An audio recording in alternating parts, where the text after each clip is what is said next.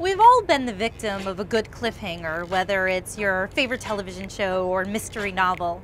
It's how they hook to make sure you tune in next week to find out what happens. And I'm going to let you in on a little secret, a way you can hook your friends the next time you're out or at dinner. And you don't even need your own television show. In a second, I'm going to ask you a question, but first, I just need to take care of something.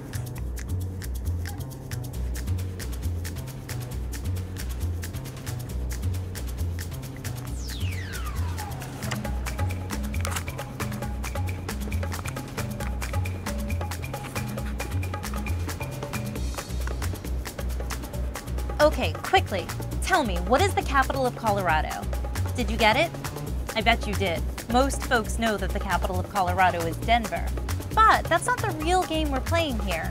Did it maybe take you a second longer to answer than it should have?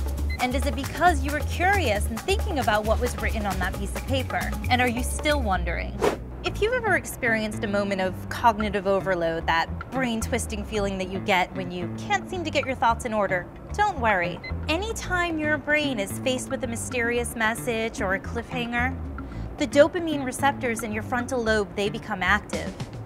And these are the same neural networks associated with addiction in your brain. Basically, your brain becomes hooked until it finds out what happens next. So the next time you're hanging out with friends, try this game with them.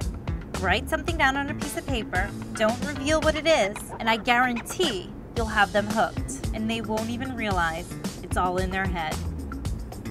Oh, you're probably still wondering what's inside this box, right? Well, let's take a look.